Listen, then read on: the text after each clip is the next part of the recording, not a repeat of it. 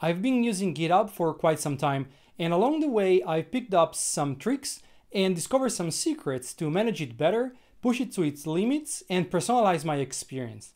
I'm sharing some of my favorite today with you, and I'm sure there's something new and helpful for you.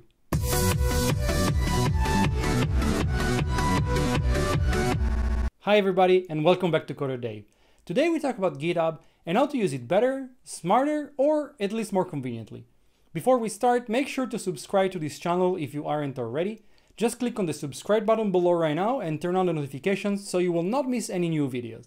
As I've mentioned in the intro, there are quite a few tips, tricks, and secrets when it comes to using GitHubs, and perhaps not all of those are known even to hardcore users or long-term users. Let's jump into them. I've created this repository in GitHub that contains all the examples I'm going to talk about here. So go and check this out. You'll have the link in the video description so you can see by yourself the examples. And by the way, do you like this new GitHub UI? I'm not sure I totally like it. I think maybe I'm just used to the old one. I just would like the description to be on top, above the other content as it was before over here, so I can immediately know what is that I'm looking at.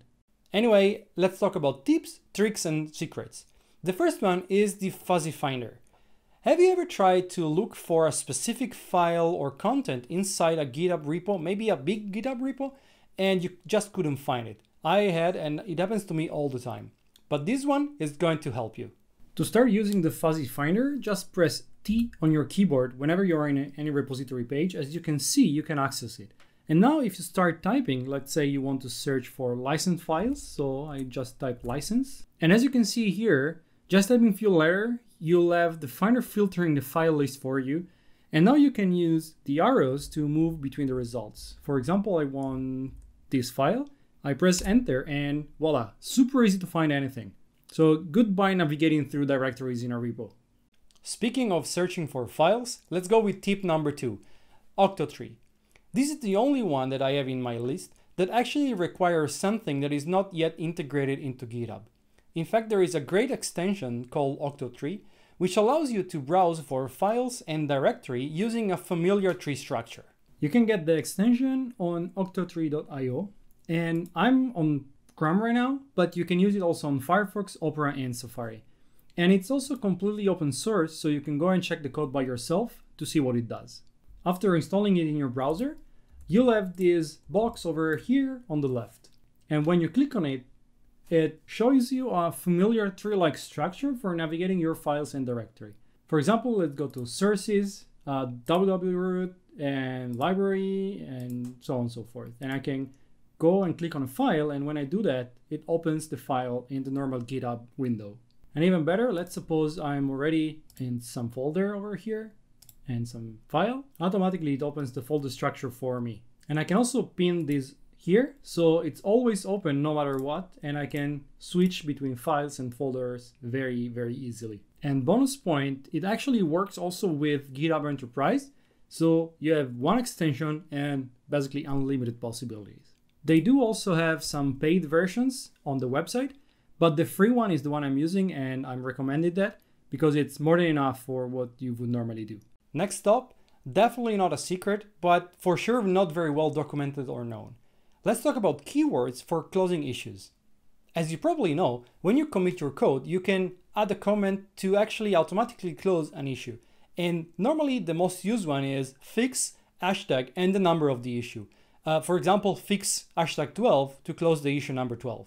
But actually, there are many other keywords you can use to achieve the same result. In the repo, I have this keyword markdown file, and if you open it, you can find all the supported keywords to close issues automatically in commits. As you can see, we have fix, fixes, and fixed, close, closes, and closed, resolve, resolves, and resolved. These are the ones I know and use, but if you know of any other keyword for this purpose, just please leave a comment below and let me know. Use any of those, and the commit will close that issue automatically. And bonus tip, if you do this inside a PR, the issue is actually closed at merge time. Alright, next one is the super linter. If you're not familiar with the linter concept, it's basically a validator that allows you to validate the syntax and the structure of some particular language.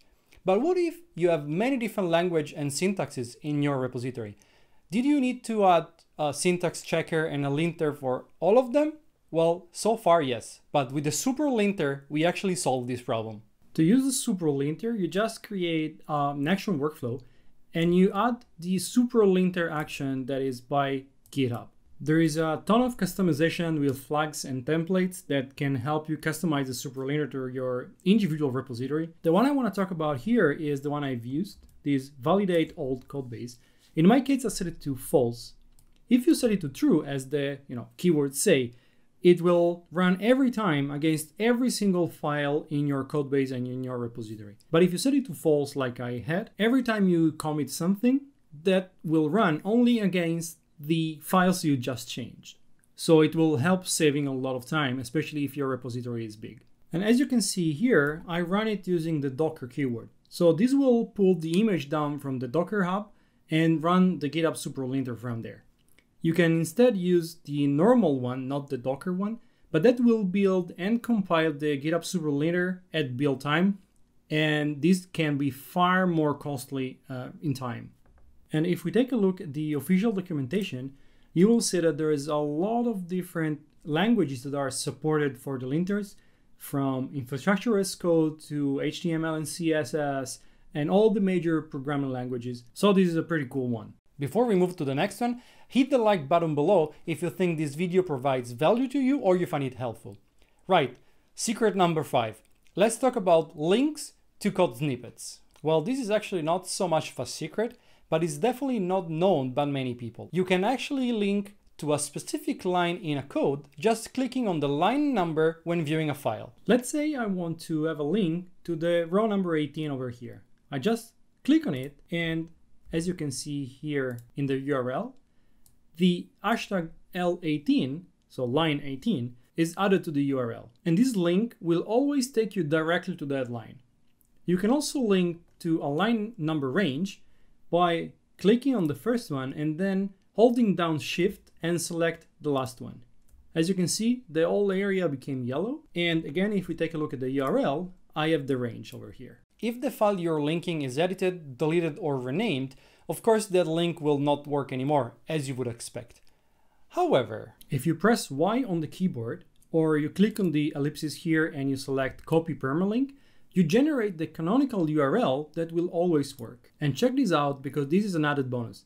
If you add the code snip permalink in a GitHub comment like here, this nice visualization of the code appears, so make it much easier to understand the piece of code you're referring to. Cool, right? Let's talk now about Markdown and its formatting. In fact, the GitHub flavored Markdown is pretty handy for basic formatting and basic tables, but sometimes you need to be quite creative to make it do whatever you want it to do. Actually, there are a few things you may not know about it. The first thing I want to talk about is the keyboard tags. You can use these KBD tags to make the text appear like a button, which is slightly different from the regular backtick text. And let's update this comment so you can see it in action. And it's perfect for documenting things like keyboard shortcuts or game controls in your README and wikis and so on and so forth. Another cool thing is visualizing hex codes. As you can see here, you can place your hex colors in backticks, and what it does is rendering a tile next to the color with that color. This is quite cool. But let's see now some formatting that is both cool and pretty handy. You can visualize a div using backticks and the div keyword. And this highlights the lines in red or green based on the minus or plus at the beginning of the line. Let's see this in action. Here we go. As you can see, it has the formatting like in the pull request, for example. Last but not least about Markdown formatting, did you know you can actually add some accordion-like button to your text to make it smaller and, I have to say, much cooler? Check this out. As you can see, here I have this long snippet in the comment. Let's make it prettier and more readable. Let's try to edit and add on top these lines, details, a summary, and a pre. Let's update this, and here it is. Now I can just click on the message I've written, and I have all my code over here.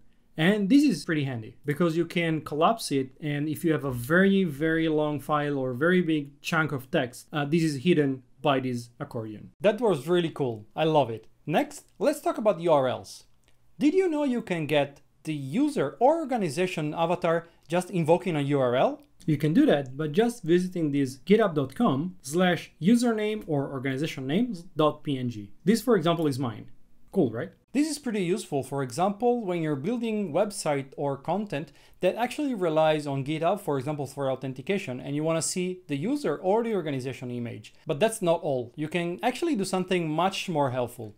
You can get diff or patch for a specific commit or pull request just using a URL as well. To get the diff for a commit or a PR, you use this syntax: github.com/owner/repo/ commit or pull with the shout the commit and the ID of the pull request, and then .diff. And same thing for patch, which the only difference is that you have the patch keyword at the end. If you try one of those, this is the diff of that specific commit. And you can see over here that it also includes line removed and the lines added.